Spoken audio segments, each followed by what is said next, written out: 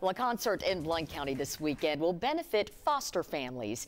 Music at Montvale supports the Harmony Family Center. That nonprofit offers camps and specialized therapies for children in the foster care system. And bringing folks outside of the, traditional talk therapy, that face-to-face in an office, has really kind of revolutionized the care that we're able to provide. Now, the proceeds from the concert will go to maintaining the property, including its pools and trails. For more information about tickets, head over to WBIR.com.